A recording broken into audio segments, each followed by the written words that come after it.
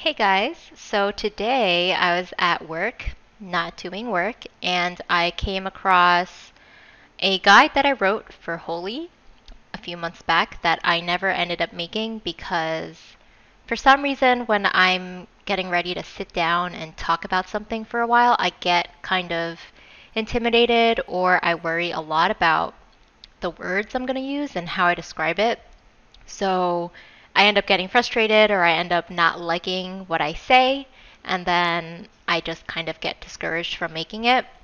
But I actually decided that I would resub to get some content and maybe put some more information out there just because I guess I do enjoy making these videos and I feel like there's a lot of tidbits that I could try to include that I never really mentioned, and I do feel like a lot of people could still use that information. So I just resubbed today.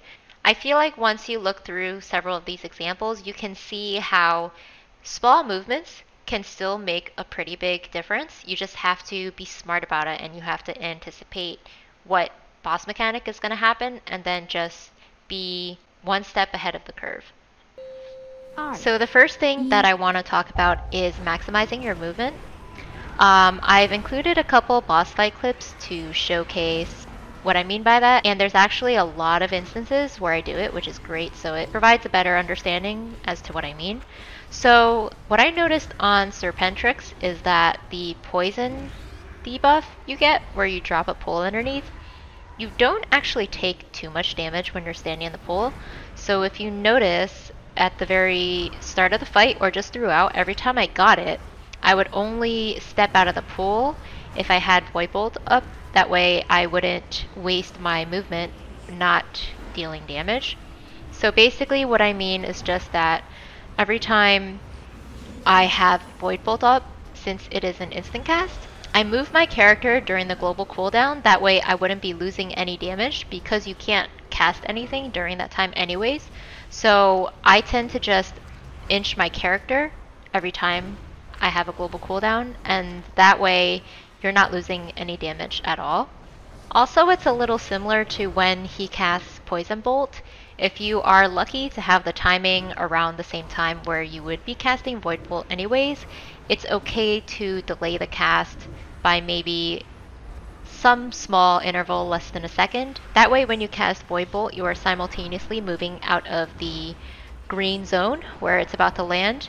There was some issue with the fight. I don't know if it was a bug or if they secretly patched it in a while ago, where sometimes those poison bolts would land really quickly, much faster than they used to be. So if that's the case, then obviously it's kind of hard to avoid it if they have varying speeds. This fight really isn't all that bad once you kind of maximize your movement and dot up both of the ads. For the ads, I would always just stun one first for the Sefu's proc, and then I would silence the subsequent cast.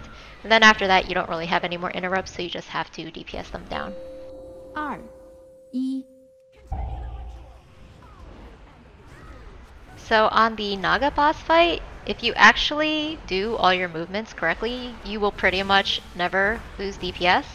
So you see that after the first Static Nova, I just start doing my movements during the global cooldowns to get into the water.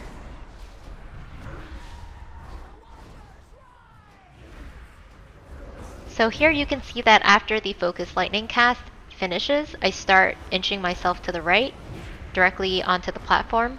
But then since I noticed that the tornado was spawning directly to the left of me, I would move to the next platform on the right. That way, if it breaks the platform that I was going to during the Static Nova cast, then I'm just pretty much screwed. So it's always better to be proactive instead of reactive.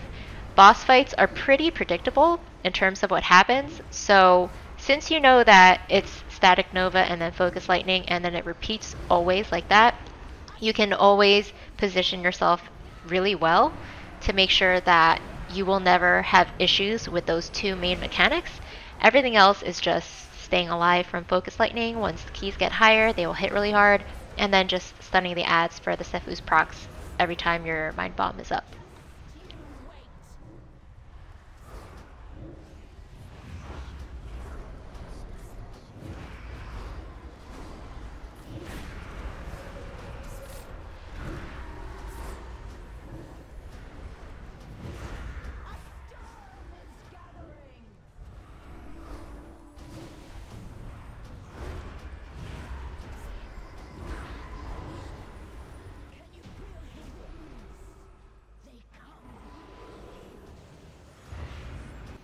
So for this fight, you can 二 see that I start 一 off with having one of the critter crabs as my focus target.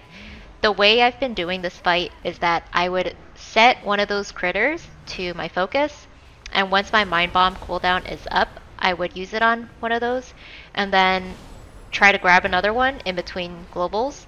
That way, I don't have to manually click on them later on when my mind bomb is up. I can just use my keybind to target my focus, and then I just end up using it. So it's really helpful because I didn't know a couple months back that you could proc Sefus by stunning them. I don't really think of stuff like that very often. Somebody else told me that. So that is definitely a tip that you should always use for this fight. Also, just one more small thing that I was actually kind of irritated about was that I had forgotten to switch my gear set to single target. So during this fight, I was actually wearing Sefus and wrists, which is what I usually wear for trash. And I do think that I could have probably gotten more damage out of it if I went belt and Sefus. So just something to keep in mind when it comes to my final damage.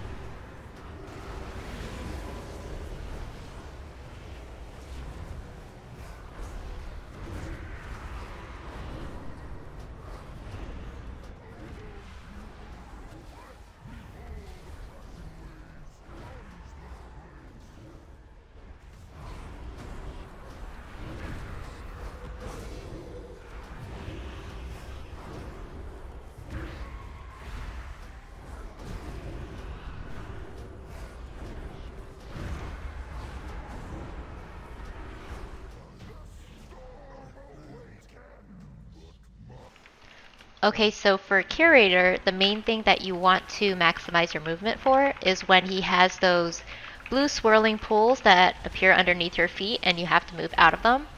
They are actually really important to try to avoid taking damage from because they do hit pretty hard.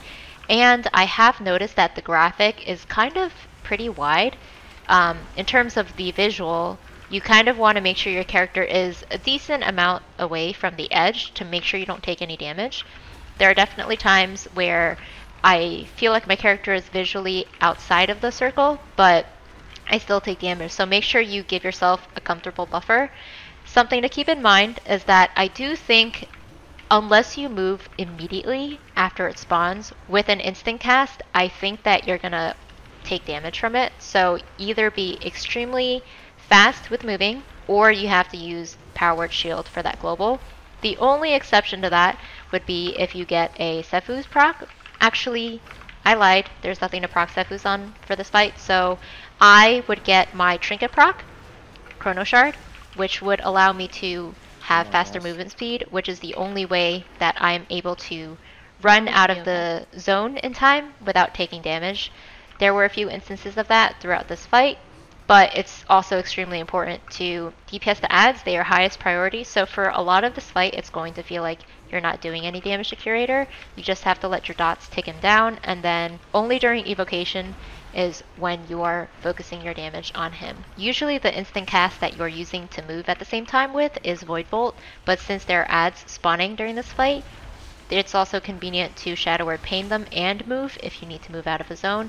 Of course, you don't always want to box yourself in to only those two casts. It's always better to take less damage instead of sitting in these pools and eating all of them just to do DPS.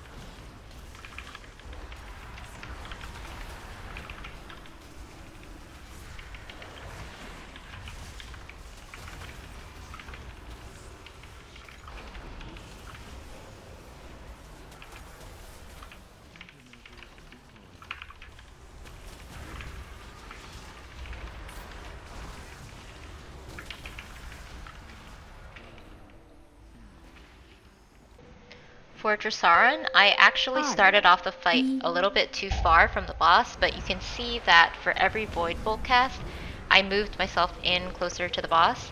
He tends to do downdraft right away, or if he doesn't, at least you are close enough to him where if it is Earth-Shaking Roar, it's not too much of a big deal, but if you are far away from downdraft, you are completely fucked. So it's always better to start off the fight closer to him than farther away. During the downdraft cast, I would say that you want to make sure you stay within the red targeting circle for the first few seconds. I usually rotate between Power Word Shield, Void Bolt, and Shadow Word Pain as my instant casts. However, once the cast is more than halfway done, I always let him push me back because then I get to free cast, and usually by that time he isn't going to be casting long enough to push you into the eggs.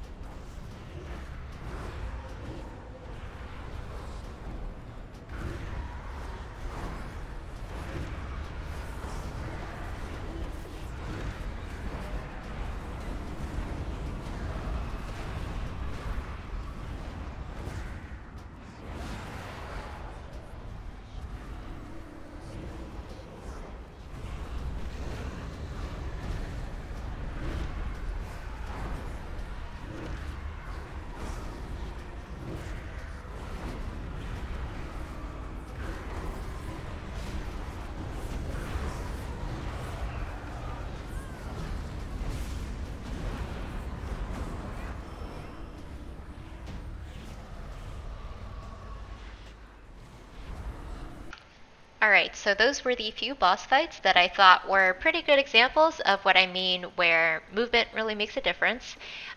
You don't want to make too many unnecessary movements, and even if you move a small bit at a time, it can be enough to make sure that you never lose damage from something like movement, which is a pretty big deal for casters. Those were also the only fights that I was able to record through whichever runs I ended up doing, so hopefully they are good enough examples that people understand what I mean. If you still have any questions, feel free to leave the comment down below, and I will definitely get back to you. But thank you so much for watching, and I will see you in the next one.